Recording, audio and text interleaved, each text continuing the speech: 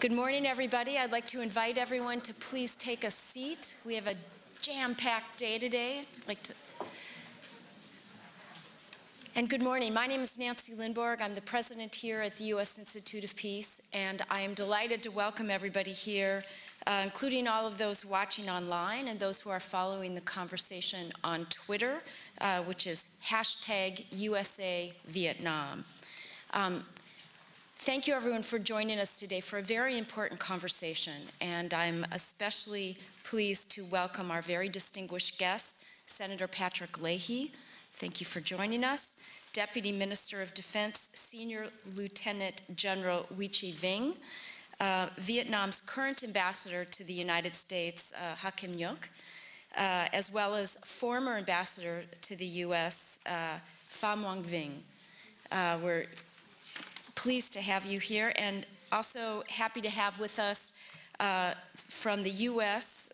Side, Deputy Assistant Secretary of Defense for South and Southeast Asia, Joe Felter, and Deputy USAID Administrator Bonnie Glick, who will be joining us a little bit later. I also want to give a warm welcome to Bobby Mueller, Fred Downs, and Ann Mills Griffiths, three Americans whose lives and careers have been deeply intertwined with the war in Vietnam and whose contribution to reconciliation and the welfare of veterans are indelible. So welcome to everyone. It's fitting that the U.S. Institute of Peace was asked by the U.S. and the Vietnamese governments and by Senator Leahy to host this event. USIP itself was founded by members of Congress who were veterans of World War II and the Korean War, and seared by their battlefield experiences, they determined that it was critical for the U.S. to have greater capacity to understand how to wage peace as effectively as we wage war.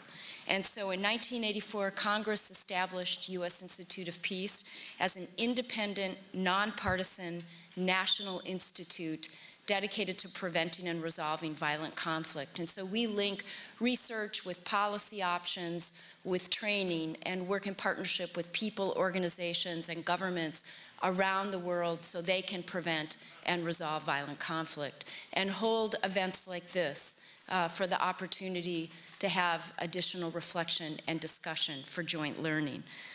So a lot has been written about the conflict in Vietnam, which was a war that saw the loss of more than 2.5 million Vietnamese and more than 58,000 American lives. More than 2,600 Americans and many thousands of Vietnamese soldiers went missing or were otherwise accounted for. What is not generally known and what is not fully appreciated, however, is the important story of how these bitter enemies managed to overcome deep suspicion and lingering hostility to turn enmity into cooperation, cooperation into partnership, and ultimately partnership into peace. That journey from war to peace is what we've gathered here today to discuss and to learn from. And to help us with that conversation, we are very fortunate to have a distinguished group of experts and speakers, most of whom were deeply involved with the war or its aftermath. After today's session, everybody is invited to join us for lunch in the Great Hall, just out here. And with that, allow me to introduce our first speaker for the morning, Vietnam's Deputy Minister of Defense, Senior Lieutenant General Vinh, a native of Hue Province. General Vinh has a long record of service to his country. He began his career as a soldier in 1976, and he rose through the ranks to hold his current post of Deputy Minister of Defense, a position he's held since 2009, which means he has spanned several American secretaries and deputy secretaries of defense during that past decade. And by the way, General Vinh's father was also a very distinguished soldier, Nguyen Chi Tang, who was a well-known general in the Vietnam People's Army and a former politician. And today, those of you who have visited Hanoi will see a major boulevard in his name. Please join me in welcoming General Nguyen Vinh to the stage.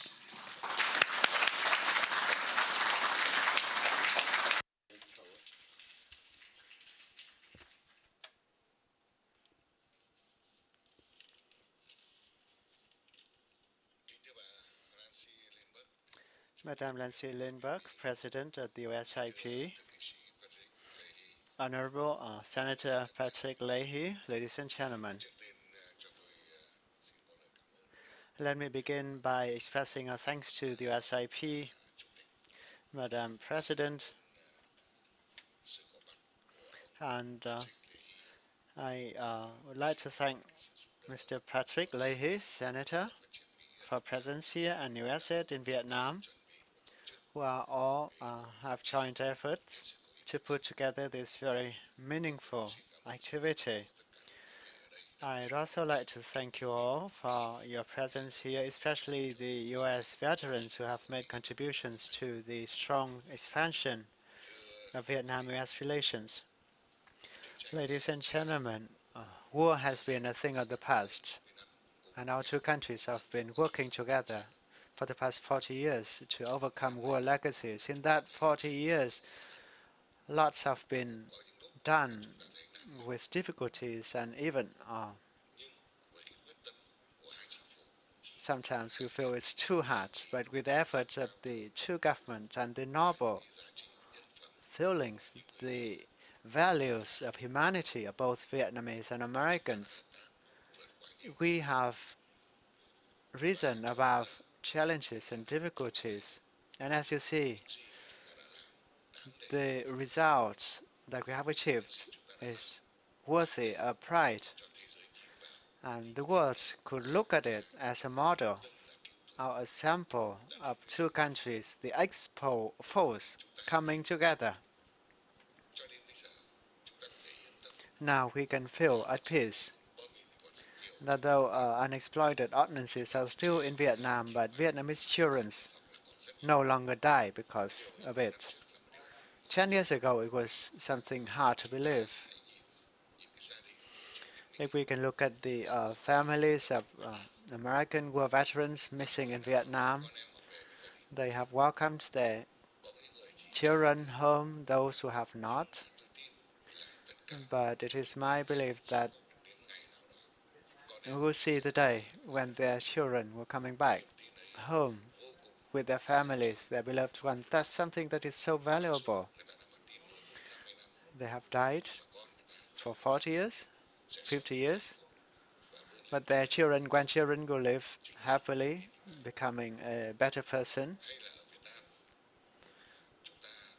Or in Vietnam, we may see that the disaster of Agent Orange, chemicals, because different types of chemicals, different stages of the war, because of different reasons, not just dioxin. But we can see that the Bien Hoa project is an example of the Vietnam-U.S. cooperation. Such cooperation represents the political relationship, the advances of technology, the contribution of both sides to peace, to environment of the world. That is a highlight of the world. It's not just Vietnam-U.S. in contributing to the environment protection and to the Millennium Goals. We have another record project, the Bien Hoa one. We will work together on that. We've been preparing hard so that by the end of April, when the U.S.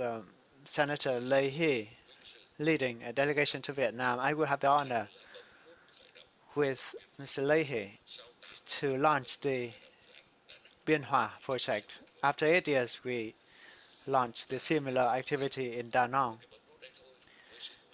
That launching with the joint government's efforts and those of the people, 40 hectares, the golden land in Da Nang now become a land of development, become an airport where we welcomed President Donald Trump to Vietnam for the APEC summit in 2017.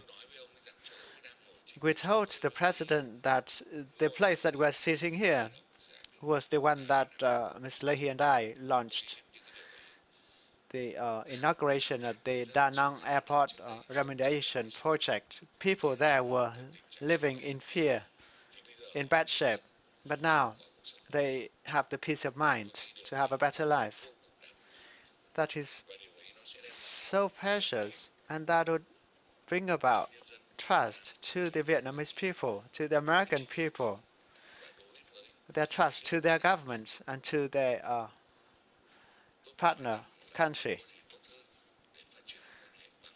Nothing is better than developing a nation by overcoming the legacies of the past. Mr. Bob Miller told me just momentarily ago that the efforts of the U.S. in Vietnam have brought about happiness to the people, including the special persons like Mr. Patrick Leahy, the war veterans, those supported the Vietnam-U.S. relations, those embarked upon that road, no matter small or big efforts, and I think we all own them. Words of gratitude. It's not only about bringing about happiness to the people, but it's also about raising trust of the two governments and forging the relationship. It is so good that we have today. The most difficult part of the past now becomes the best part for cooperation for the future. For the Vietnamese people are gratitude to those who have brought resources from the Vietnamese government and also from the American government in such a flagship projects like Da Nang or the Bien Hoa project. Such assistance to the people.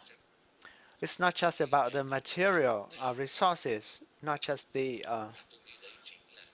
dollar and cent, but the gratitude to the friendship, to the compassion that the Americans, the Vietnamese, have been working together to lessen the pains of the war. The Vietnamese people, they are willing to go to the sea, to the mountains, to help the joint searching forces to account for the American missings. The Vietnamese people never denied such a support for accounting for the remainings of American pilots who died. Again, I thank Senator Patrick Leahy, a simple, a noble heart coming to us with no condition, only the wish that the MIA families of the Americans, the families affected by dioxin, by unexploded ordnances in Vietnam, will have a better life. So I think we should talk more about the future, because there's a time when we were tested through various activities of overcoming war legacies, and we'll have the confidence that we need to have an attitude of peace, cooperation, and shared development, and mutual trust. With that, I would conclude. And I would like to thank Madam President, and I thank you all for your presence. And I hope that our seminar will be a highlight and represent a contribution to Vietnam-U.S. relations in the war legacy overcoming efforts.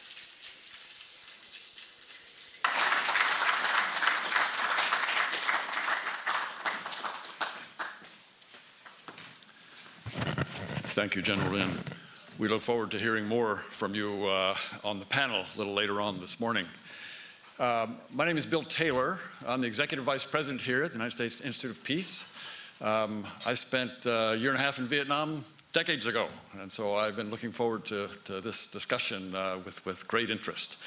The next part of our session today is a video produced by the government of Vietnam, and it depicts the ongoing joint efforts that General Vinh has referenced.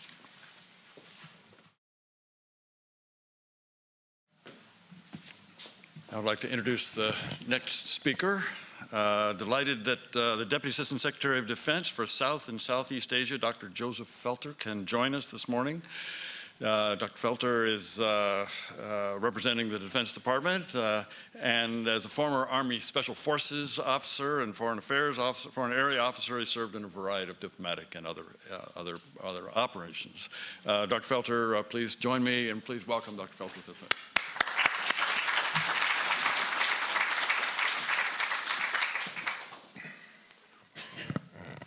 Well, thank you, President Lindborg and Senior Lieutenant General Vinh, for putting this amazing and important event together. I think it's especially fitting that it's hosted here at the U.S. Institute for Peace, given the mission of the Institute and the occasion that we're celebrating.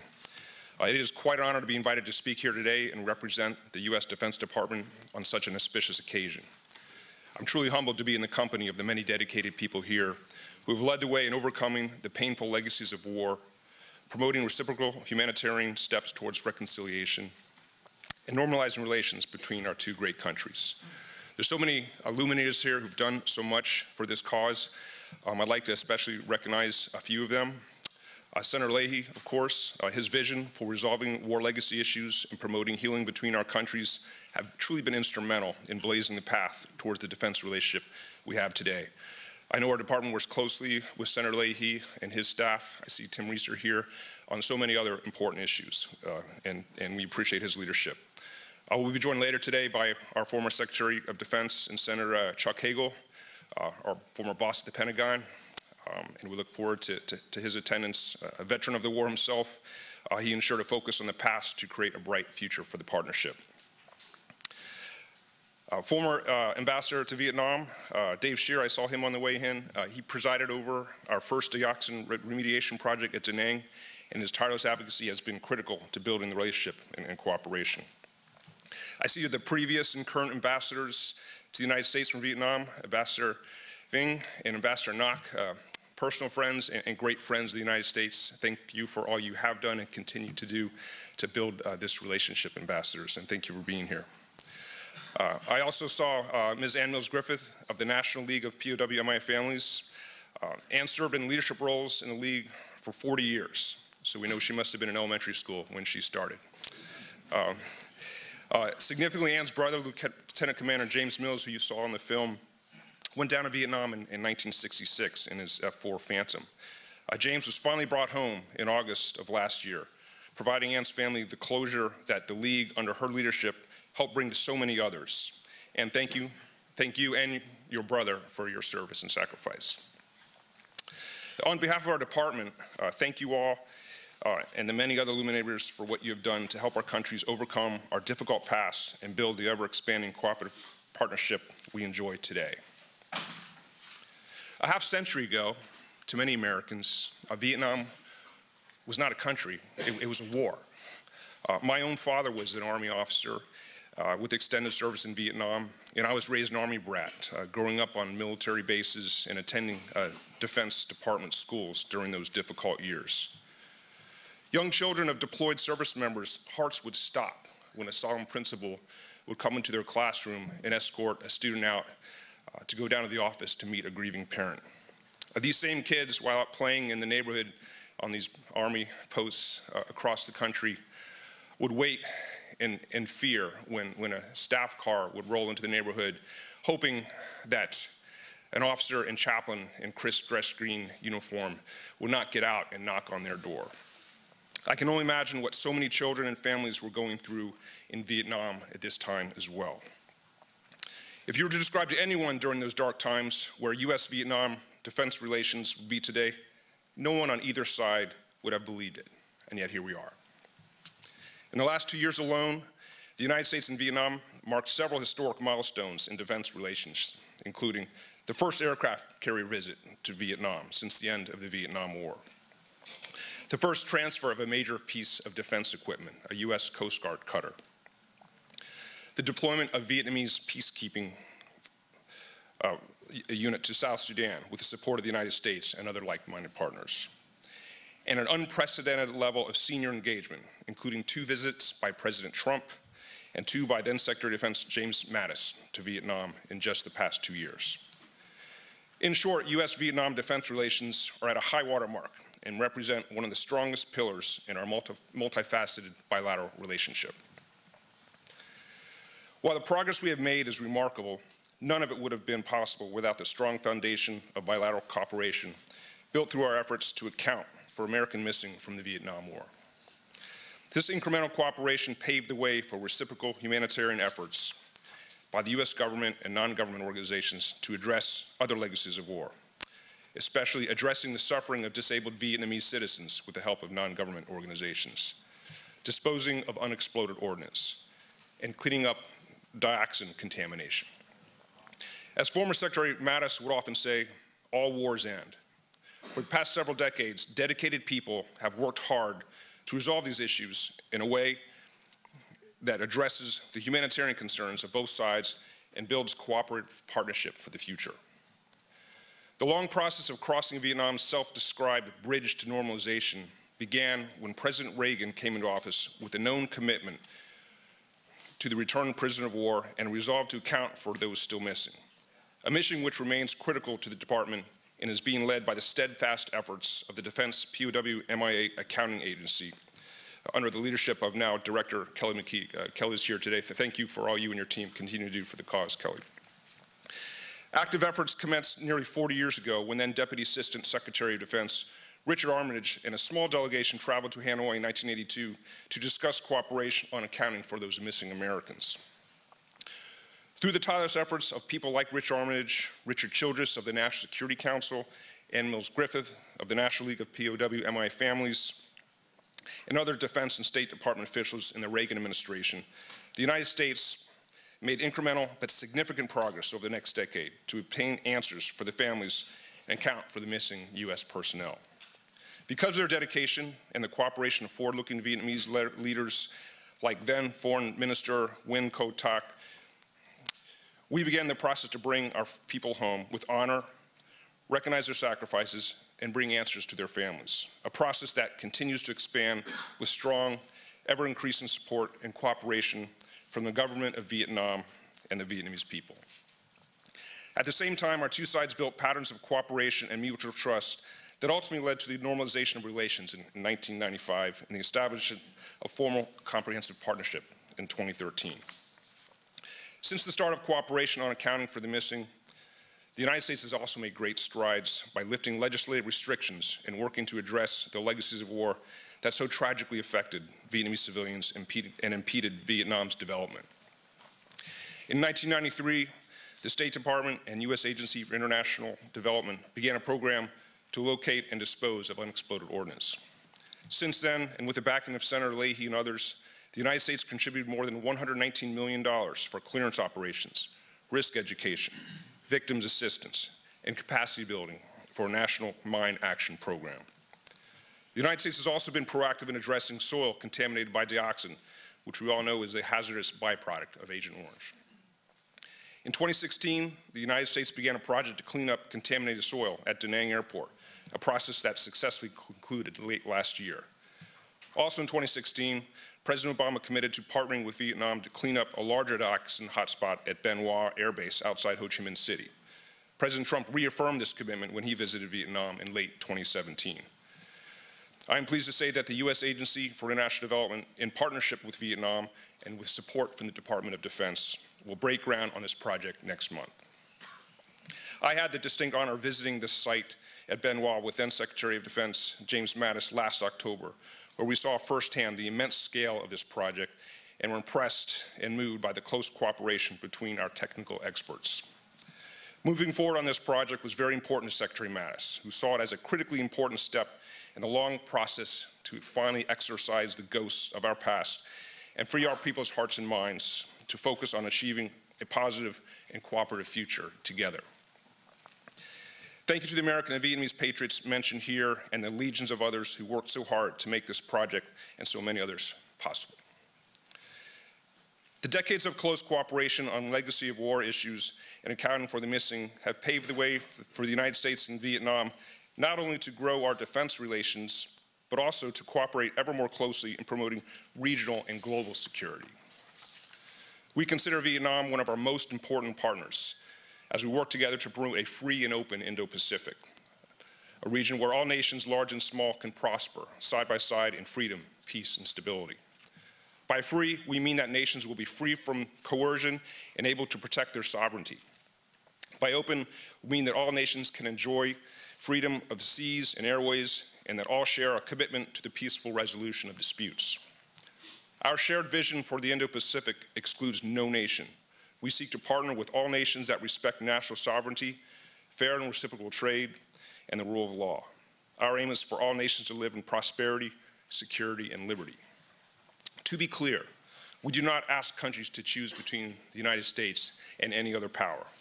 We do encourage states to choose to invest in the capabilities needed to defend their own sovereignty and to work with partners who share a similar vision for the region's future and to work to achieve it together. We are committed to building partnerships with like-minded countries like Vietnam who share our commitment to global principles and norms. Our objectives for our relationship with Vietnam, they're quite simple. We want a strong, prosperous, and independent Vietnam that can work with us, ASEAN, and like-minded nations such as Japan, Australia, and India to contribute to both regional and global security.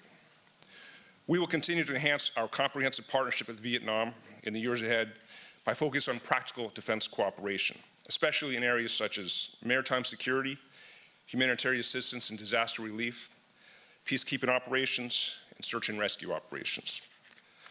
We are committed to assisting Vietnam build its military capabilities in the areas. We have great respect for Vietnam's demonstrated commitment to uphold the rules-based order and welcome its increasing leadership role in promoting regional and global security. I might mention that we look very much forward to ASEAN's 2020 ASEAN chair. General Vinh, we look forward to working with you on that. So the United States and Vietnam have made extraordinary progress over the last several decades in overcoming our past differences and building a positive and cooperative relationship and partnership that benefits our peoples as well as the broader Indo-Pacific region. But how did this happen? I'll conclude with a brief attempt at an explanation. I spent some time in academia after the military and before coming to DoD, taught international relations at West Point, Columbia, and more recently at Stanford. In class, I dutifully explained to my students international relations theory that predicted that states would cooperate if they had shared interests, that they were bound to cooperate in this dangerous anarchical international system. So academic theory, I think, can to some degree explain why states cooperate. And I've highlighted this morning that the US and Vietnam have many common interests and a genuine shared vision for a free and open region where all states support and are protected by a rules-based order. But I don't think these academic theories tell the whole story. I don't think they really hold up outside the ivory tower. Shared interests are a necessary but not sufficient condition for states to cooperate and work together to achieve these interests. Cooperation at the level we see between the United States and Vietnam takes extraordinary people, dedicated individuals working tirelessly to harness the potential created by our common interests. Building trust and relationships are critical. They are the connective tissue that really makes cooperation possible. I'm looking at Ambassador Vinh. I know that if you join in for dinner and toast the U.S.-Vietnam relationship over scotch, you can't help but feel good about the U.S.-Vietnam relationship and walk away changed. With national interests held constant, it's that personal connection and that personal commitment to build this relationship that people like Ambassador Vinh and so many others have helped contribute to. The burgeoning U.S.-Vietnam relationship we enjoy today would not have been possible without the solid foundation of cooperation that was built by many in this room who worked diligently to address the painful legacies of war and promote humanitarian cooperation. Because of your tireless efforts, we have honored the sacrifices of the fallen, improved the lives of future generations, and built a strong partnership between our countries that is increasingly a pillar of stability and prosperity in the Indo-Pacific region and an example to the world. Thank you for the opportunity to join you here today.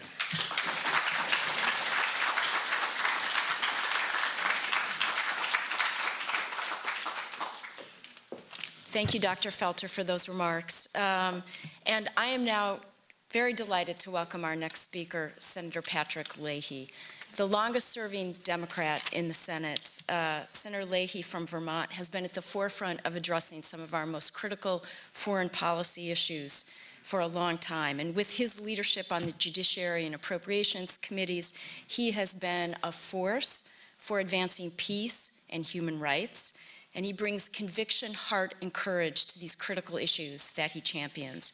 He was instrumental in establishing programs to assist victims of landmines and to support humanitarian demining. And very importantly, he played a key role in pushing for the international treaty to ban anti-personnel mines. Senator Leahy, we are grateful for your leadership on so many causes essential for peace, for being a hero to so many of us. Please join me in welcoming Senator Leahy.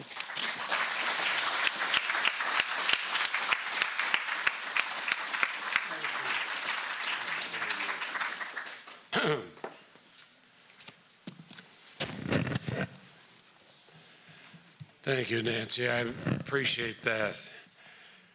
And thank you to the U.S. Institute of Peace for housing this very unique event. Thanks to all of you being here, especially those who came all the way from Vietnam.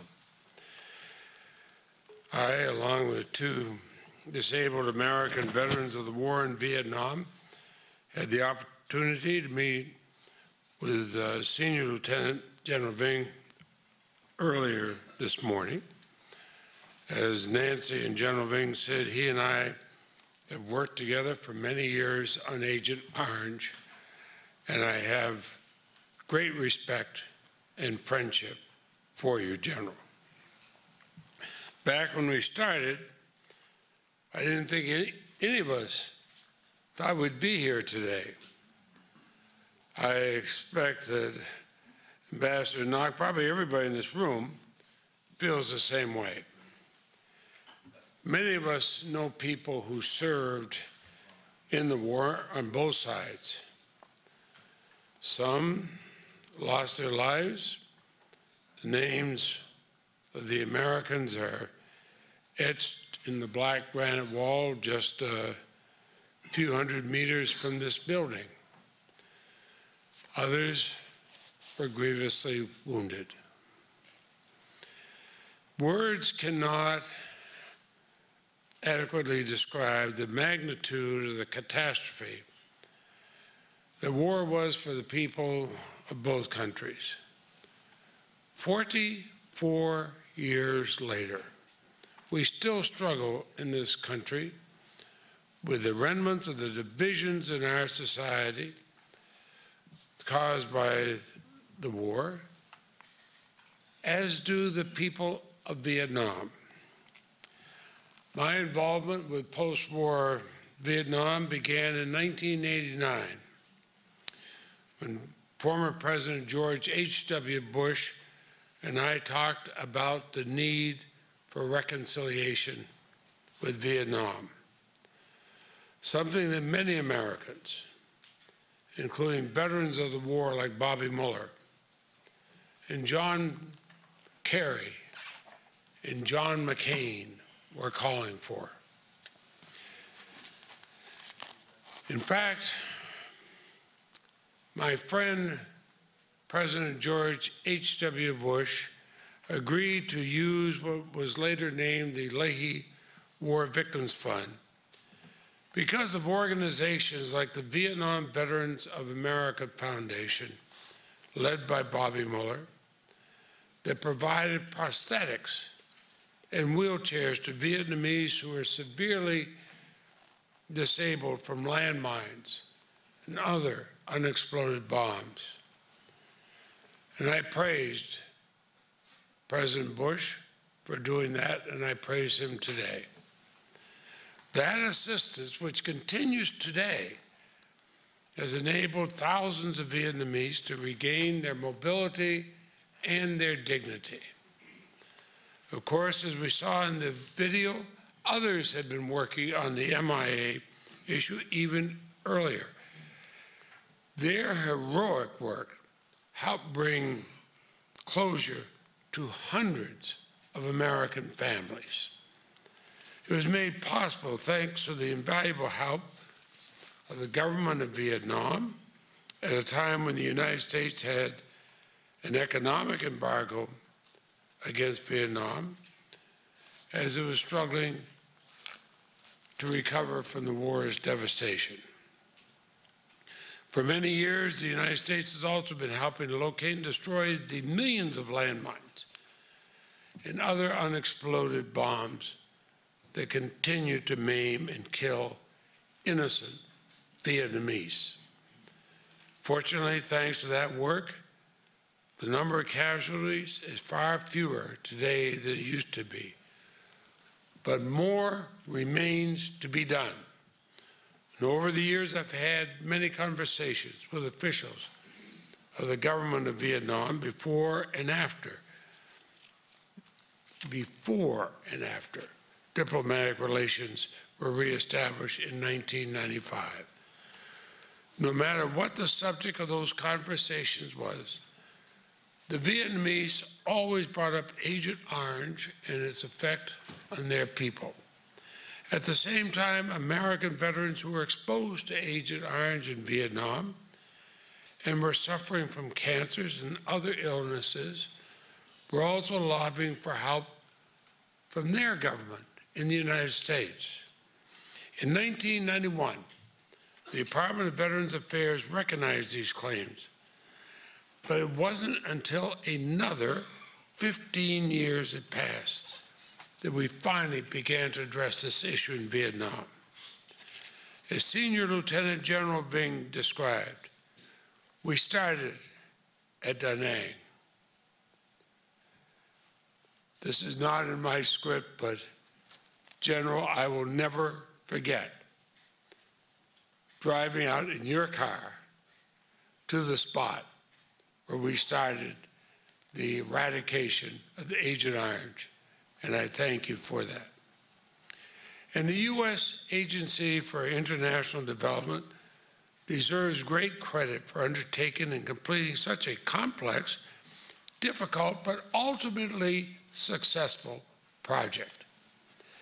The Vietnamese Ministry of Defense, and especially General Vinh, worked closely with USAID. In doing so, the Ministry of Defense and USAID not only overcame many obstacles to complete the project, they also helped to advance relations between our two countries to a higher level. Like the MIA and UXO issues before it, Agent Orange evolved from a subject of anger and resentment to one of cooperation and appreciation. For 4 decades, the Da Nang airport was a health hazard to tens of thousands of people living in its vicinity. But a little over a year ago, Air Force One landed there for the APEC summit meeting. Soon after, the USS Carl Vinson docked at Da Nang, and sailors from that aircraft carrier visited an orphanage for children who may have inherited their disabilities from parents or grandparents who were exposed to Agent Orange. Look how far we've come. None of that would have happened were it not for the perseverance of USAID and the U.S. Embassy and their Vietnamese counterparts. Ambassador Ngoc, previously as Deputy Minister of Foreign Affairs, and today has been a strong supporter of this, and Ambassador, I thank you. Throughout this period, USAID has also expanded its health and disability program to 7 Vietnamese provinces. They provide medical, rehabilitation, infrastructure, and social assistance to severely disabled Vietnamese in areas that were heavily sprayed with Agent Orange or contaminated with dioxin. In less than 1 month, I am going to lead a delegation of 10 senators, Democrats and Republicans, to Vietnam. It'll be my 4th trip there, and this time we will travel to Binh Hoa Air Base near Ho Chi Minh City, which was the largest U.S. military base in Vietnam during the war. Senior Lieutenant General Vinh and I, U.S. Ambassador Daniel Crittenbrink, USAID Mission Director Michael Green, and other Vietnamese officials will inaugurate the dioxin remediation project at Binh Hoa, the largest remaining hotspot of contamination in Vietnam. This will be a far larger project than Da Nang. It'll be one of the largest environmental remediation projects in the world.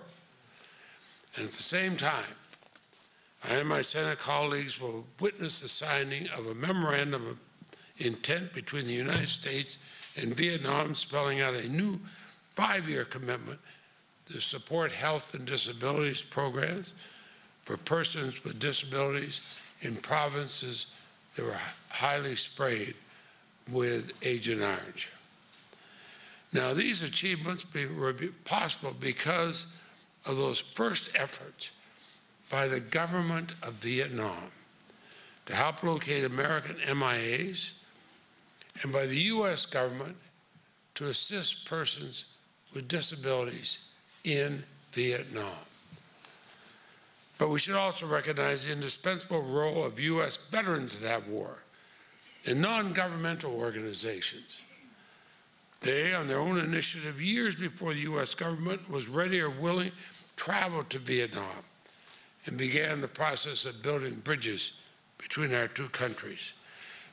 And the benefits of the humanitarian cooperation have been so far-reaching. It has reunited the remains of U.S. soldiers with their loved ones. It has enabled many people in Vietnam who lost their mobility to become mobile again. It has helped Vietnamese families and communities to care for the disabled.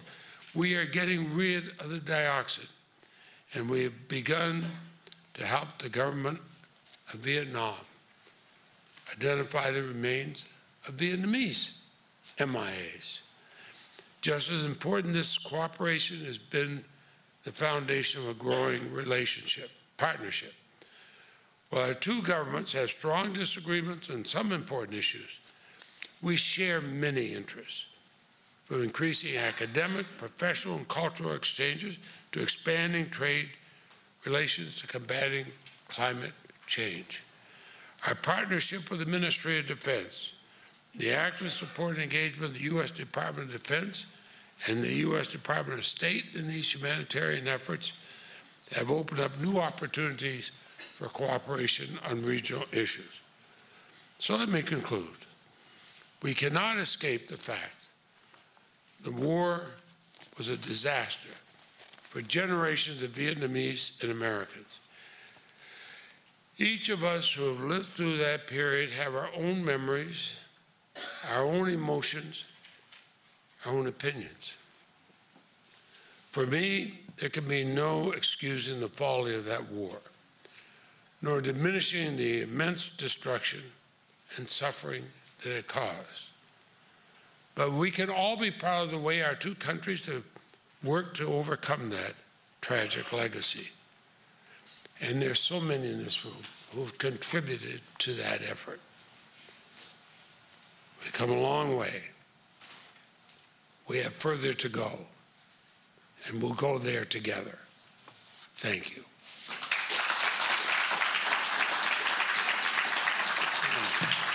Now, this has helped Nancy. She does it better than I do, but I would like now to invite Ambassador Charles Ray to moderate today's first panel on foundations of the U.S. Vietnamese Post-War Partnership. In 1998, Ambassador Ray became the first U.S. Consul General of Ho Chi Minh City. He later served as our ambassador to Cambodia, Deputy Assistant Secretary of Defense for POW Missing Personnel Affairs, most recently as ambassador to Zimbabwe. I don't know where you find the time, but please welcome Ambassador Ray.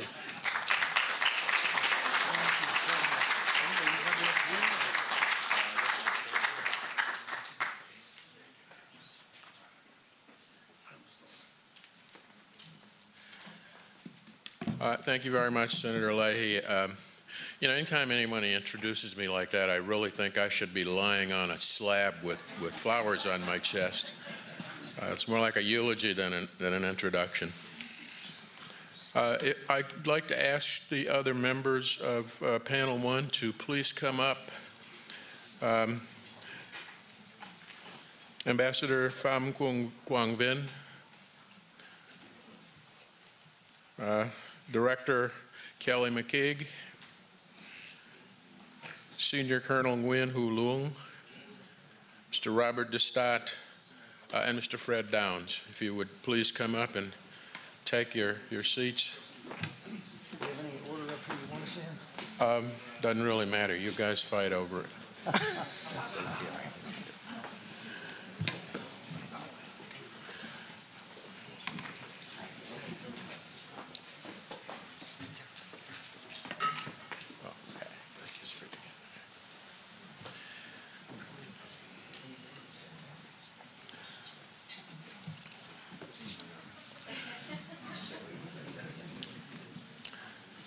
I thought that would add a little levity by letting them play musical chairs. No. As previous speakers have said, this forum is a unique opportunity to bring together American and Vietnamese experts who've been intimately involved in important humanitarian efforts and in laying the groundwork for our bilateral relation, and that's especially so for this panel, which brings together subject matter experts of two of the earliest efforts of the U.S. and Vietnam to move forward from the aftermath of war. One is the POW-MIA accounting issue, and the second is assistance to Vietnamese, those affected by dioxins and those prosthetics for those who were victims of unexploded ordnance. My own involvement with Vietnam dates back many decades as well, beginning with 2 assignments there as a young captain in the Army in 1968, 69, 1972, 1973. My assignment as the first American Consul General in Ho Chi Minh City in 1998 to 2001, and as Deputy Assistant Secretary of Defense for Prisoners of War Missing Personnel Affairs at the Department of Defense from 2006 to 2009. The members of this panel include Ambassador Pham Quang Vinh, the former Vietnamese ambassador to the United States, Mr. Kelly McKeague, the current director of the Defense Prisoner of War Missing Persons Accounting Agency, the successor to the Defense Prisoner of War Missing Personnel Office that I had the honor to lead from 2006 to 2009. Senior Colonel Nguyen Hu Luong of the Vietnamese Office for the Search for Missing Persons of the Vietnamese Ministry of Defense. Mr. Robert de Stott, Vietnam analyst at the Defense Intelligence Agency. And Mr. Fred Downs, former National Director of the U.S. Department of Veteran Affairs Prosthetic and Sensory Aid Service. Each of these gentlemen brings to this forum decades of knowledge about experience and involvement in this issue. Their detailed bios are included in the package that you've been given, so I won't go into a lot of that. What we hope to gain from this panel is how, from a situation of bitterness and hostility as former enemies, the United States and Vietnam have demonstrated that former enemies can, in fact, put the past behind them to build a peaceful, productive, and mutually beneficial future. The focus of this panel is to illuminate how these humanitarian efforts I've mentioned contributed to the strategic and vibrant U.S.-Vietnam relationship we have today. In the interest of keeping to what is a full and very important schedule today, rather than have each of the panelists make introductory remarks, I will ask each of them in turn an initial question, beginning with Ambassador Vinh. And during their response, I would hope that they can provide you with the background of their involvement in these important issues. Then, time permitting, I will ask further questions of each panelist. I would ask that each keep their responses to about 3 minutes to enable us to get through this. This discussion will continue for about 20 minutes, at which time we'll open the floor to questions from the audience. We'll do that for a further 20 minutes. I would ask that each audience member asking a question, please identify yourself, your affiliation, and keep your question short and to the point so that everyone possible in the audience gets a chance to ask a question. And so, without further ado, I'd like to go directly into the Q&A. Ambassador Vinh, from a diplomatic perspective, how important was the POW/MIA accounting issue to building trust and confidence between the United States and Vietnam?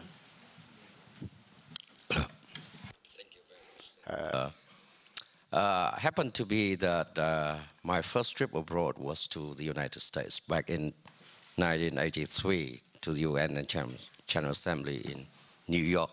And I have served 2 terms in New York at our mission during the 1980s and 1990s, and very lastly from 2014 and in the middle of 2018 as Vietnam ambassador to the US. So as a diplomat, I've been watching part of the stories of how we work on the MIA issue in particular, and on our normalization and development of relationship in general. Point number 1 is we have a joint humanitarian mission. The human ties that we observe, especially through the video clips here, show us that the people involved have compassion for each other. They know that we have a tragic war. There are lots of wounds and losses in Vietnam and in the US. So this is time that we join together on a humanitarian mission. Point number 2, I observe that there are ordinary but brave men and outstanding leaders who have been working to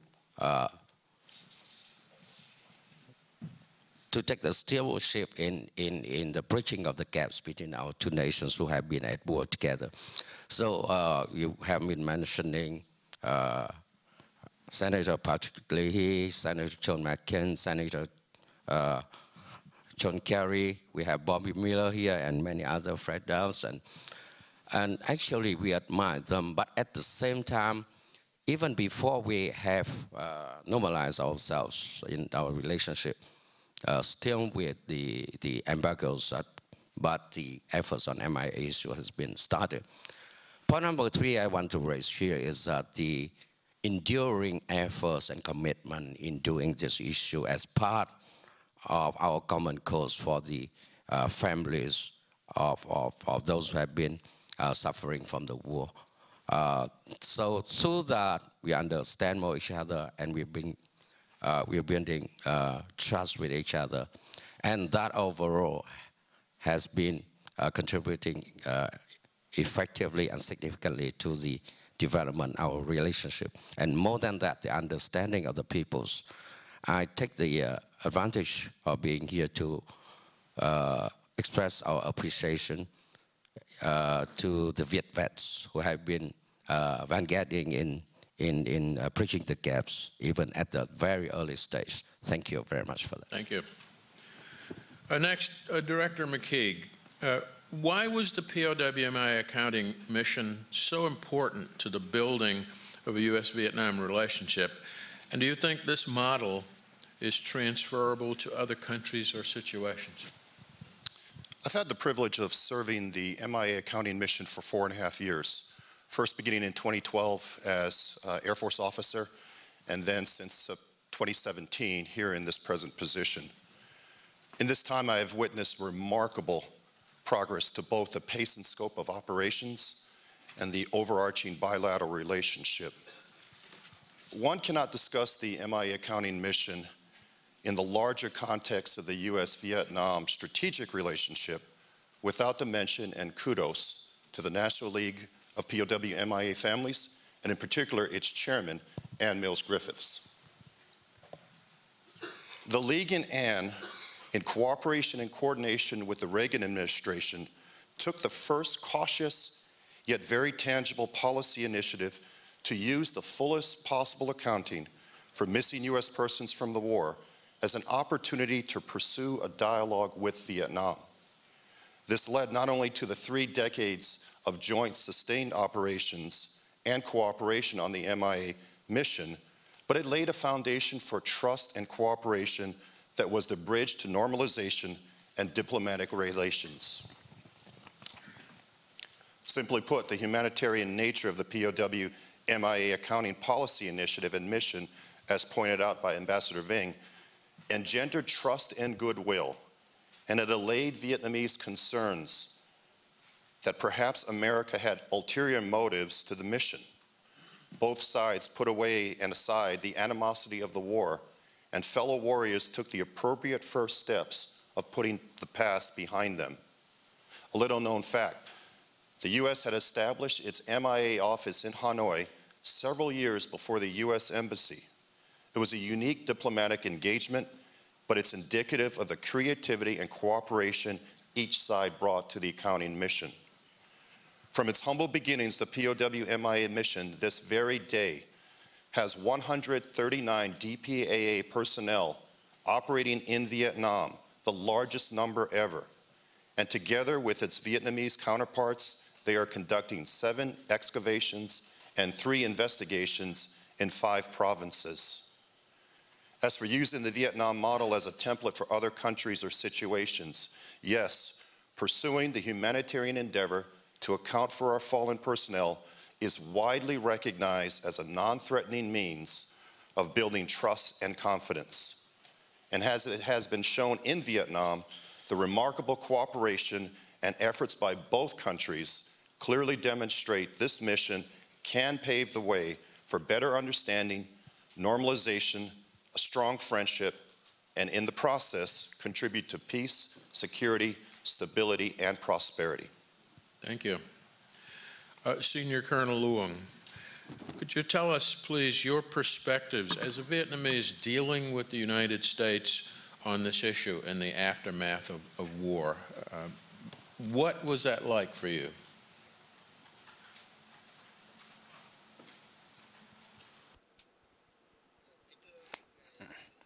Honorable Ray and distinguished guests, about perspective of Vietnam.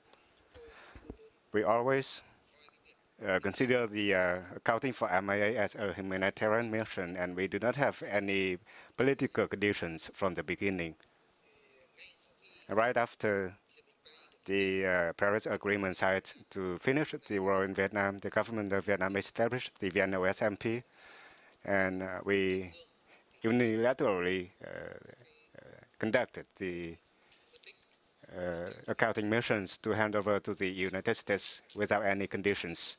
Meanwhile, we have a lot of difficulties and challenges with many people move in poverty and the hatred of Vietnamese people and the worrisome of the Vietnamese families who have their loved ones lost in the war, but we still carry out the MIA missions.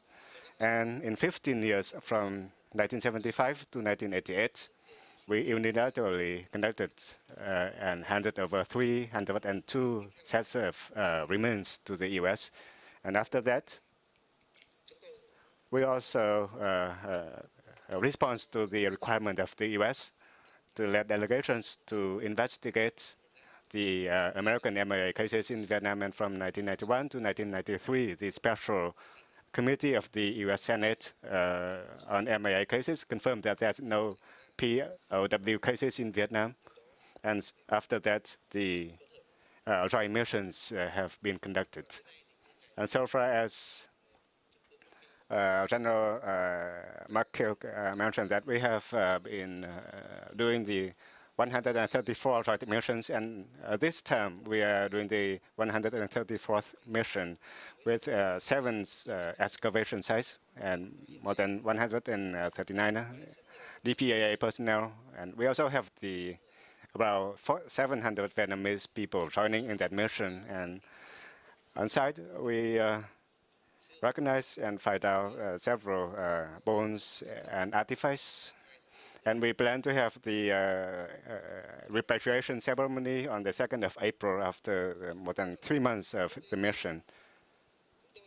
And to Vietnam, even for the very difficult MIA cases that the U.S. did not have the conditions to approach, like the high mountains, we also conduct our unilateral missions. And there are several very typical cases, like in Kontum, more than 2,400 meters, but we also did the unilateral missions and find out the 2 MIA sets of remains and close that case. And other cases, like in Quang Ninh Sea area or the Quang Binh mountain area, very difficult terrain. But we also conduct the unilateral missions, and basically we have been able to find out the remains of the U.S. soldiers. About the MIA cooperation, we have the common assessment that we have very positive contribution to the overall relations between the two countries. It's not only about the labor material, but also, the lives of the experts of both sides, like the helicopter crash in Quang Binh in 2001. 9 military and diplomatic staff of Vietnam and 7 military, U.S. military died in that case. So their sacrifice to the humanitarian missions and efforts for the reconciliation of the two countries are great, and we appreciate. And the U.S. Congress and the American people, as well as the Vietnamese people, acknowledge that MIA cooperation is the model of cooperation for the two countries, which contribute not only for the cooperation between the two countries, but also the U.S. and other countries' relations. And that's what I'd like to share to you. Thank you. Câu hỏi tiếp theo là cho ông Fred Dawes. Ông đã tham gia vào các cái hoạt động PAMIR từ những ngày đầu. Thì ngài có thể mô tả cho các khán giả ở đây. Our veterans and ordinary citizens were key in the early days to accounting for our missing Americans. I can't recall a single instance in which we have accounted for a missing American where we were not led to the recovery site by a Vietnamese veteran or ordinary citizen of Vietnam. Our records can tell us where a missing soldier or Marine died in battle, but only Vietnamese veterans of that battle can tell us if and where they buried the remains of that missing soldier or Marine. Our records can tell us where a pilot crashed in North Vietnam. Vietnamese records can tell us the name of the unit that shot that pilot down and the name of the village nearest to the crash site, but only veterans of that military unit or ordinary citizens of that village can lead us to the recovery site. And to give you an example, an AC-47 aircraft gunship with a crew of 6 disappeared over Laos on a combat mission on December 24th, 1965. Our searches of in the area of the last known location and along the plane's flight path were not successful. Nearly 30 years later, in 1994, a retired Vietnamese senior colonel named Cao Dang Nguyen telephoned Colonel Luong's predecessor, Senior Colonel Chun Bien, and reported that he had information about a crash site in Laos, and he wished to bring it to the attention of the American MIA office in Hanoi. Colonel Bien brought Colonel Nguyen to my office. Colonel Nguyen showed me his wartime diary. In that diary, he had transcribed the names and serial numbers from the ID cards that his men had found on the bodies of 6 crew members deceased crew members that they had retrieved from the wreckage of that aircraft. Colonel Nguyen described where his men had buried the remains near the crash site. But most importantly, 30 years earlier, Colonel Nguyen had written in his diary the map coordinates for that crash site. His diary revealed that aircraft had crashed 120 kilometers north of the last recorded location in our records. Without Colonel Nguyen's, and Colonel Nguyen was the only person in the entire world who knew of the existence of that record, of his diary, and the information he had recorded in that diary 30 years earlier. Without his assistance, we may never have located that wreckage, and we may never have recovered the remains of those 6 Americans who now rest very near here in Arlington Cemetery. This is just one of many, many examples of how Vietnamese veterans and ordinary citizens of Vietnam are helping the United States to account for our countrymen who became missing in Vietnam during the war. Thank you. Mr. Fred Downs, can you describe for us what you discovered about Vietnamese amputees and the country's rehabilitation facilities during your first trips to Vietnam? Yes, yes. When they first put the team together, I was a subject matter expert for prosthetics. I've been responsible for thousands of veterans here in America for their amputees and taking care of making sure they had prosthetic limbs. So in going to Vietnam, the question was, well, were the Vietnamese really serious about this gesture on their part or not? So my responsibility was to listen to what they had to say, then tour the rehab centers, talk to some veterans over there and find out what was going on. Frankly, there was a lot of mistrust. Our side didn't know whether they were really going to do it or not. And I was in the position of being, of course, a soldier who had been wounded over there and lost his arm. So it was kind of a going back and forth as I thought about how am I going to deal with this Vietnamese who was sitting across the table from me, and quickly learned that we had a lot in common. And then I began to meet some of the soldiers who had been wounded in the war, and we developed a rapport because I was a soldier and he was a soldier, and we were doing our jobs. And so I quickly looked at it from the point of view as an amputee. I needed my arm. So when I looked at him and saw his leg or his arm was gone, I knew he needed that prosthetic device. And so I began to make that transition from thinking of them as a distant enemy, instead thinking of them as a fellow soldier, and what could I do to help them. And so from that I began to develop a program, and certainly when I went to the rehab centers, they didn't have the equipment, they didn't have materials, they were lacking in steel and metal and plastics. And so one of the things that General Vesey had told us to do, he said, Fred, tell us the truth when you come back. If they really need something, we want to know it. If they don't, let us know that too. So certainly wrote down they needed everything. They needed training. They needed more prosthetists. They had thousands of amputees, and they didn't have the equipment and the materials to take care of all of them. So yes, it was when we came back, it was the kind of thing where, yes, indeed, we needed supply equipment, materials, supplies, everything else we can to the Vietnamese to help them in their rehab centers. And from that, we then began to develop a program so that we could live up to our end of the deal, get that equipment and material to them. The first 3 or 4 trips, it was felt more and more, got wider and wider. The element of trust got tighter and tighter. And I remember one of the old soldiers I met had part of his jaw was missing, and he was a leg amputee, and he'd been wounded over 12 times during the course of the war. He'd fought against the French and the Americans.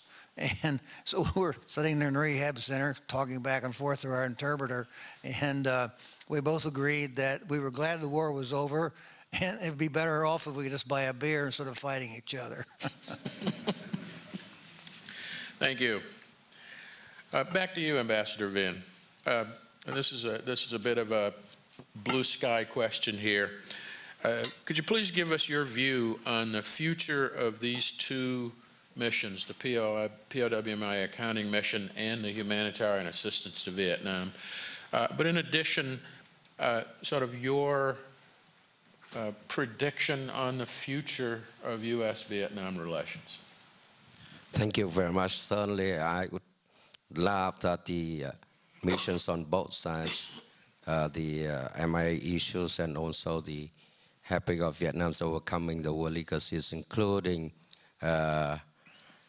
toxic redemnification, helping the people affected by the war, and also the future project of Bien Hoa would be going on very well. The Vietnamese government, I know, very committed to work totally and fully with the U.S. side on the MIA issue. And we are encouraged that we have good signs on more support and more assistance from the U.S. to help Vietnam. in the different areas of overcoming the wars. So working together, building trust, and helping each other will be a cornerstone in our normalization and relations. But at the same time, I see, especially during my time here last 3 years, we see a lot of common interests in our bilateral relations and also in the relations beyond our bilateral ties, that is our regional and global cooperation. And very much hope that our current comprehensive partnership will be further deepened.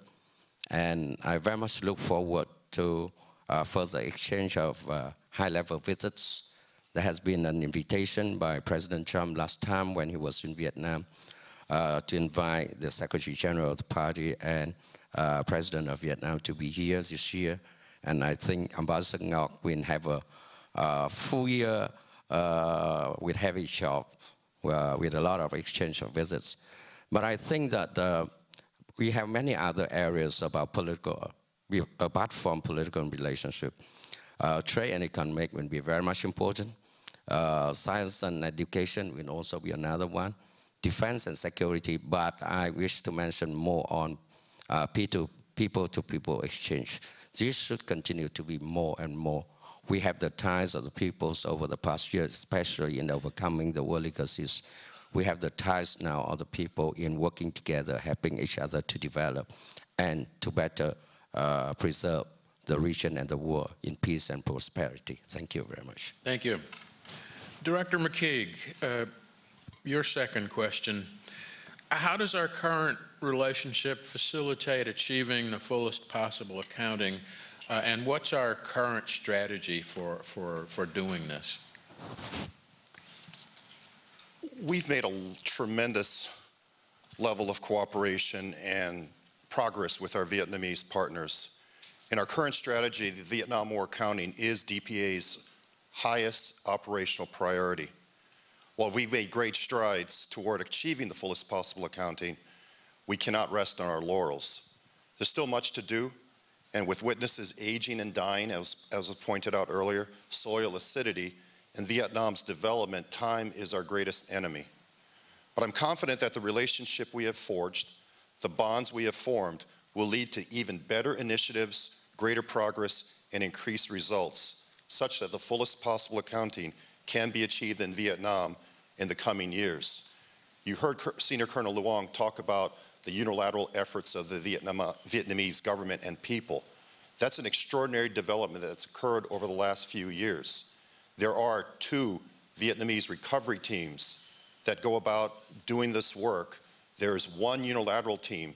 Last September, they went to an inaccessible island that took 2.5 hours to get to, 2.5 hours to walk to, on the side of a mountain, and this Vietnamese unilateral team was able to recover the remains of Lieutenant Richard Lanham. Thank you very much. Senior Colonel Luong, what is your view on the future of the Vietnamese-U.S. cooperation in the accounting mission?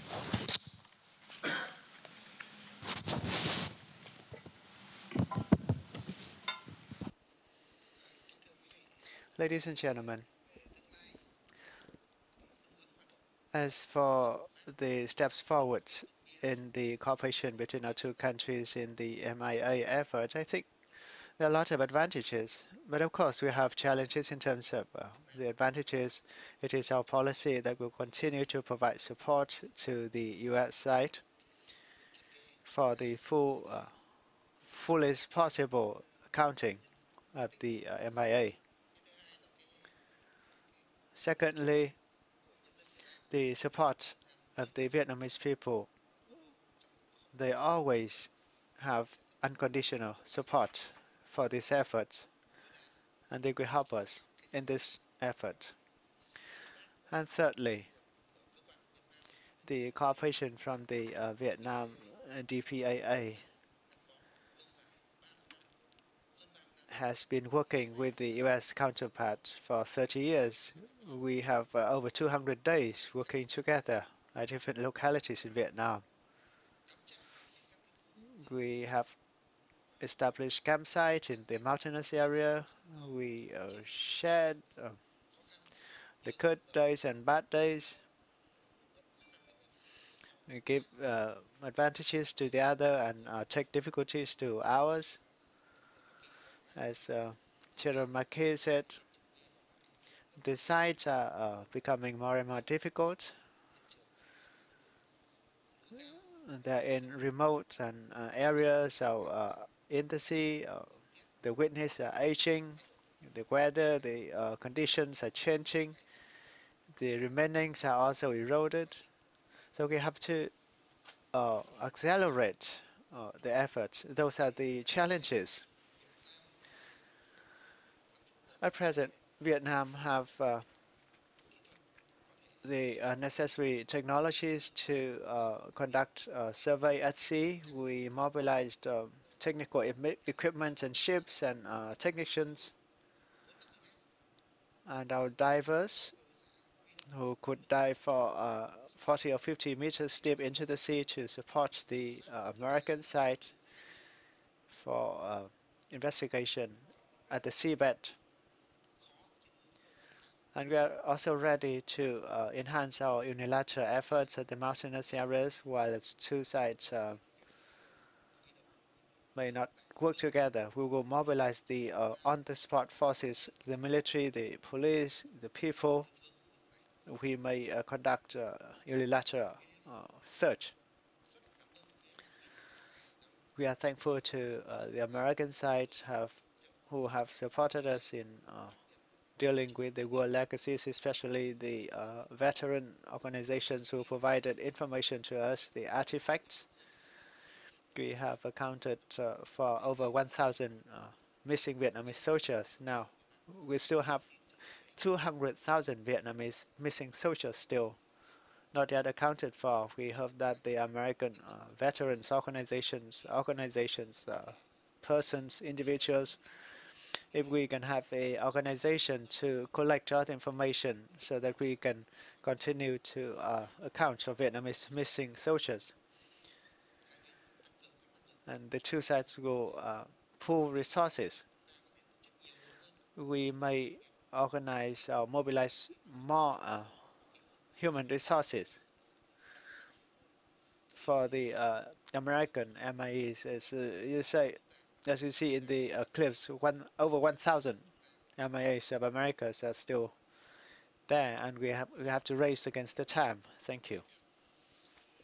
Mr. Destad, you're familiar with a number of people on both sides of the accounting mission from the early days. Do any of these people stand out in your mind as having made a particularly significant contribution to the mission or to building a constructive bilateral relationship between our two countries? Well, during those early days, many of the people involved in the accounting mission, both on the Vietnamese and the American side, were veterans of the war. And I think our shared wartime experiences made it easier for us to communicate, relate to each other. I think that was a significant issue. But I would begin by mentioning Mr. William Bell and Mr. Ho Xuan Dick. They led the earliest joint field operations in the late 1980s. Mr. Bell became the chief of the first USMIA office that opened in July of 1991 in Hanoi. And that was, as Mr. McKee mentioned, was the first official U.S. representation in Vietnam after the war. Mr. Dake was the first director of the Vietnam MIA agency, and during those very difficult first days of our joint work, they laid the groundwork for the cooperation and goodwill that came after. I would also have to mention General Thomas Needham. He was the first commander of the Joint Task Force that took the major responsibility for the accounting mission on the American side in January 1992. And Colonel Jack Donovan, who became the first commander of the Joint Task Force office in Hanoi. These two officers expanded our operations in Vietnam exponentially, and they put in place mechanisms that ensured that future operations would run efficiently and effectively. And they led the way on the American side in establishing that constructive relationship and goodwill that continues to exist today. My boss here in Washington, D.C., Charles Trowbridge, his support and patient guidance were indispensable to me. Lieutenant Colonel Paul Mather. Paul began working on the joint mission with the four-party Joint Military Commission in 1973. He took part in the earliest negotiations and returns of missing Americans in the 1970s. Mr. Nguyen Xuan Phong, Mr. Nguyen Chi Công, Vũ Chi Công, Vũ Chi Công, and Mr. Nguyen Ba Hung. These three gentlemen were among the first directors of the Vietnam MIA agency, and they led the way on the Vietnamese side in establishing those common understandings and goodwill that exist today. There are many others. I would mention Mr. Pham Dung from the Ministry of Interior, Colonels Nguyen Ngọc Bích and Legacies from the Ministry of Defense. On the U.S. side, Marine Officer Tony Banks, Army veterans Gary Seadow and Steve Thompson, Air Force veteran Ronald Ward, Mr. James Coyle. These and so many other specialists, Vietnamese and Americans, contributed greatly to our early efforts. But I would reserve special mention for Senior Colonel Chun Bien and Colonel Pham Teo.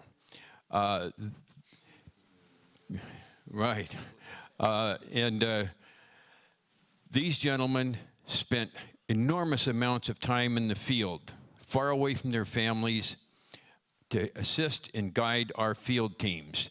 Colonel Teo worked with our special teams and led many of the joint teams in the field work. Colonel Bien was the first deputy director of the Vietnam MIA agency representing the Ministry of Defense. Colonel Bien and his staff of military officers were key to the successful joint field operations, records research, and excavation work that was done in those early years. Unfortunately, Colonel Pham Teo suffered a massive stroke while in the field with one of our joint teams in 1997. He has since passed away. Colonel Bien, he was among the 16 Americans and Vietnamese officers who lost their lives in a helicopter crash while on a POW MIA mission in 2001. These were very fine gentlemen who made very significant efforts to our joint efforts, and it was an honor to work with them. All of the officers that I've mentioned, they stand out in my mind because they demonstrated not only their government's commitment, but their personal commitment to doing everything reasonable to help the United States resolve the MIA issue on a humanitarian basis as quickly as possible and without linkage to other issues. And as I said, it was an honor to have the opportunity to work with these gentlemen. Thank you. My final question to the panel before we open it to the audience Q&A. Mr. Downs, you've written a number of Outlook articles in the Washington Post about your trips to Vietnam. Could you briefly tell us what has the reaction to your articles been from American veterans and from the American public? Yes, well, I wrote for the Outlook section of the Washington Post, and it was after discussing with General Vesey, we needed to let people know what we were doing, what was the use of the humanitarian teams, how was it going to affect the MIA, and teams that were also working or wanted to work. And so I wrote the article, and what I basically said was the war is over, and it's time that we need to begin thinking about working together. And I listed all the different humanitarian areas in prosthetics, wheelchairs, prosthetic limbs, and braces, and the people I had met in the rehab centers. And so when I wrote that article and then it was published, ooh, it was like a bomb went off. Because there were a lot of Vietnam vets who were still very angry and very much against any relationship with Vietnam. There were they were all wrapped up in the POW MIA issue. They didn't believe a thing that the Vietnamese were going to tell us. They thought that we were being led astray. And but on the other hand, that was a small group of Vietnam vets. A larger group of Vietnam vets, they came forward and said, "Yeah, Fred, you're right. It's time that we get over this. It's time for us to go forward." And so, yes, we do support the humanitarian effort. We support what you're trying to do, what you and the teams are trying to do. And so that was a big relief. I caught a lot of flack from a couple of key people for quite a long time. In fact, still one person still doesn't like me because of that stance. But this is a time in which you got to stand up and you got to say to people, okay, I've changed my mind on how I think, and here's what I now think, and it's the right way to go. Humanitarianism is a universal kind of thing. We're not only talking about men, we're talking about women, we're talking about children. There were people I saw in the rehab centers, they needed this help. And we as Americans who were greatly involved in that war, we could do it. You know, I felt that myself, I put blood in the soil of Vietnam. I felt like I had a part of it. It's a part of me. And so whatever I can do to help Vietnam move forward, I was very passionate about doing that. And I still feel very strong about it to this day. Thank you. Okay, now we're going to open it to the audience for Q&A. Once again, I'd like to ask that each of you, if you would please state your name and affiliation and keep your question brief so that as many people as possible get to ask questions. I'm going to let the monitors there pick people because you're probably going to get upset with me if I cut you off. I'll hold off on that. Great. Thank you, Ambassador Ray. I'm Jim Paris. I work in the USAID's Asia Bureau here in Washington. And I just would like to hear Ambassador Vinh and maybe Fred expand on what he was just talking about in terms of the role of the organizations that weren't really connected to the war effort or post-war effort. I know John McAuliffe is here. The U.S. Indochina Reconciliation Project did a great contribution, and others. But I'd like to hear Ambassador Vinh sort of reflect on those that were working on the road to reconciliation. How were they mixed and working with the effort to overcome war legacies? How maybe they were clashing, or any other reflections you may have? And same for Fred. Thank you. Well, we wrote that report about our first trip, and we made a presentation to a large group of NGOs. And the purpose of that was, first, NGOs wondered, what are you trying to do here, America, State Department, Department of Defense? And what we were trying to do is tell them, even though America has restricted you for years from being involved with Vietnam, we now are going to open the door and say you can now apply for going into Vietnam and assisting the Vietnamese. There was a lot of distrust at first, of course. Did we really believe, did we really mean that? And but there were some groups that were already in there. I think World Vision, I think the Quakers, or a couple of them who that I can recall. And so those groups, they continue to be advocating for more involvement in Vietnam. Is that the question you were asking? Yeah, they were always supportive because they wanted to be involved with Vietnam anyway. And once America started lowering the restrictions, enabled them to apply and then go ahead and be free to go into Vietnam and use their money and resources to help build up these humanitarian areas. If I may add that In the early days of our two countries' relations, especially after the war, I think the people and the organizations have been coming to Vietnam first for contacts and for assistance. I remember when I was first posted in New York back in the 1980s. I know John McCauley was over there. He's working hard on reconciliation.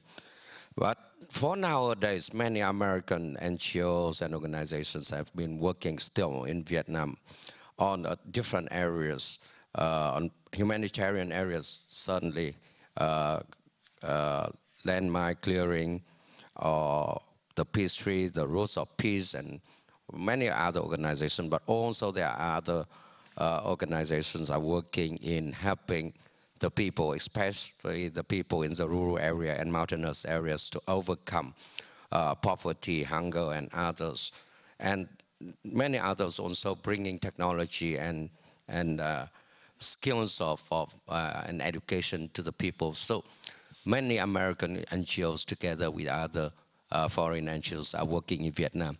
We have Ambassador Nguyen, who used to be the chairman of our National Committee on Foreign NGOs, and he knows very specifically how much effective the NGOs have been working in Vietnam, assisting especially the people with disadvantages. Thank you very much. So let's go over here, then we'll come back here. You have someone there? Keep it fair. I'm John McAuliffe. That really was not planned. It was totally coincidental, and the organization became the Fund for Reconciliation and Development because we began to work on Cuba as well. I wanted to pick up a stream of my memory that in the first discussions, there was a reference of the U.S. promising to provide data about Vietnamese MIAs.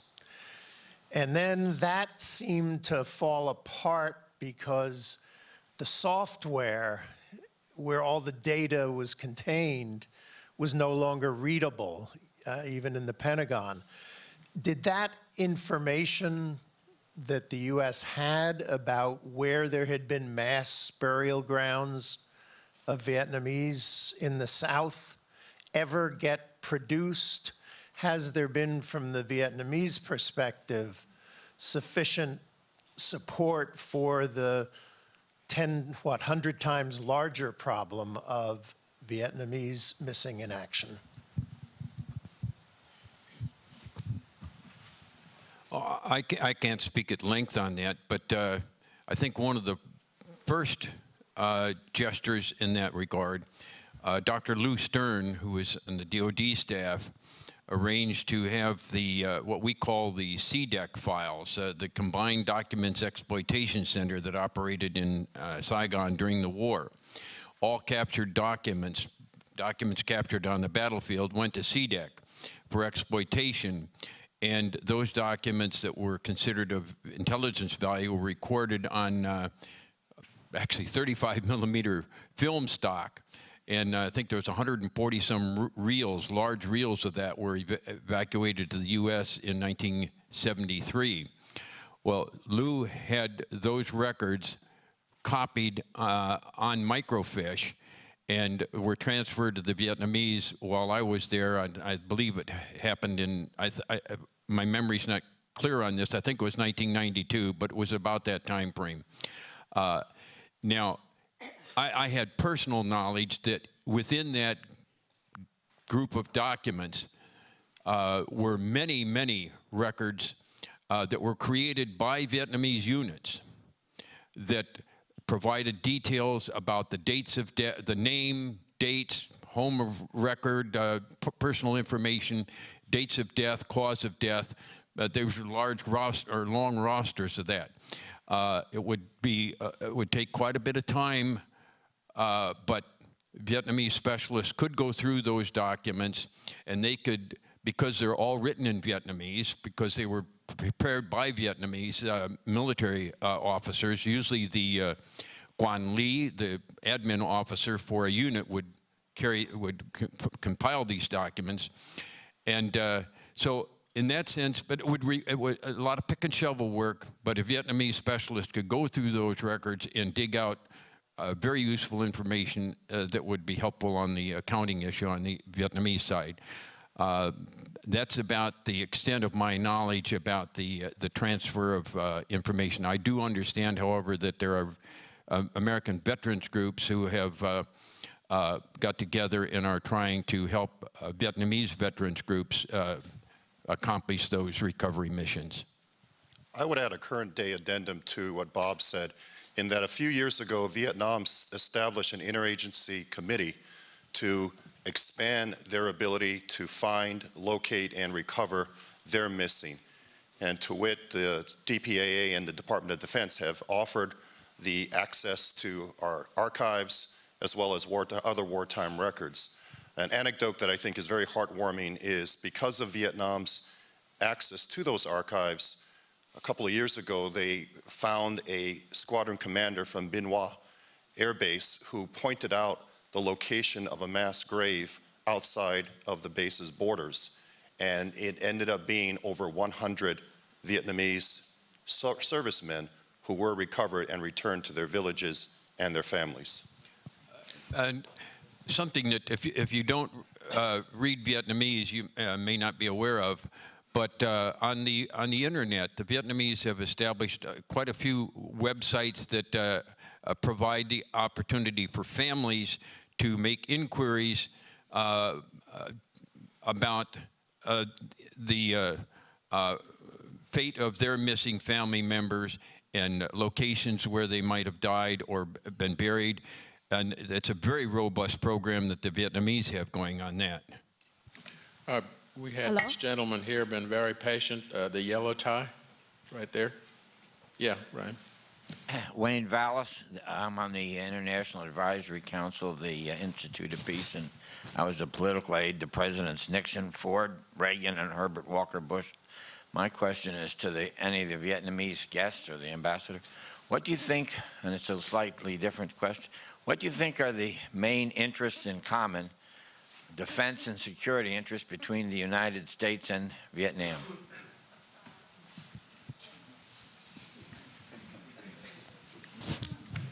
I think that as a diplomat, I would say we have a program of cooperation between our two countries, especially in humanitarian assistance, in maritime security, in peacekeeping, and in the medicines. These are, and also in many others in training as well. So that has been put into an MOU and a plan of action for the two countries, and I think that will be. But one common thing as diplomats that I must point out, that we have common interests in working together for peace and prosperity in the region and in the world, and between ourselves as well. So I think that we have been working together in ASEAN. We have been working together bilaterally and globally as well in the UN. So peace and prosperity will be the common interests of ours. So in security, it's the same thing. Thank you. We have time for one more question. And hello? I think we should go, okay. Hi, my name is Sandy Dang, and I'm the former executive director of the Vietnam Education Foundation. So my question is that it's wonderful that we have a lot of Vietnam veterans who are really advocating for this effort in humanitarian helping to rebuild Vietnam.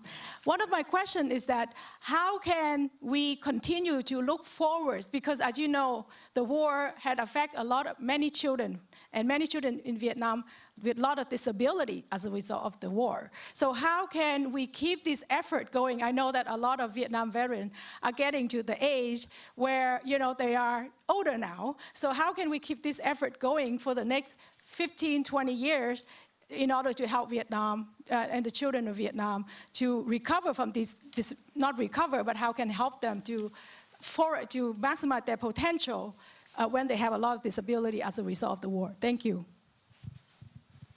Anyone want to take that football?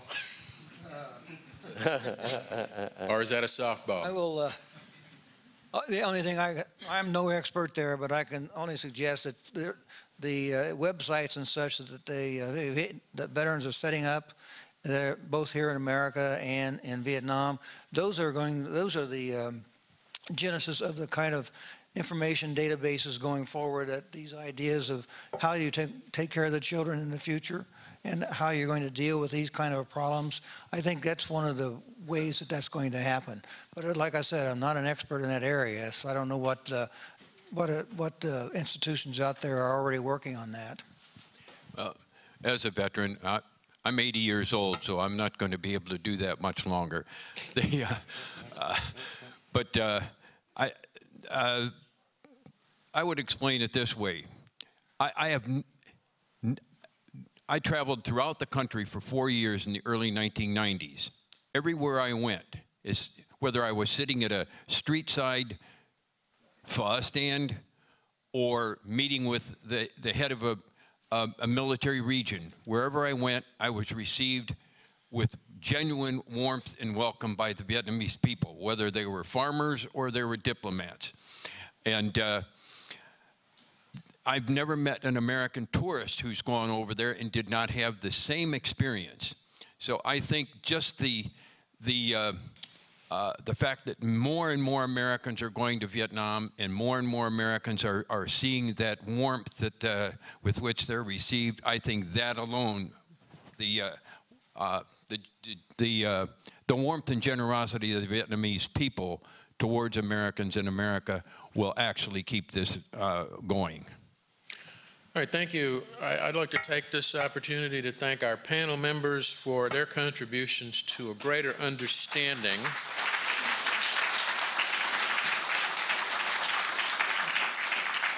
of our bilateral relationship from the perspective of implementing mutually beneficial programs in the post-war period. I'd also like to thank you and members of the audience for your questions that helped to further highlight the importance to both sides of this partnership. I'd now like to invite all of you to join us downstairs, upstairs, upstairs. Okay, I am directionally challenged inside anything with walls. To join us for a short break and be back here at 10:50, where we will hear the Honorable Bonnie Glick, Deputy Administrator of the U.S. Agency for International Development. Thank you all for your kind cooperation.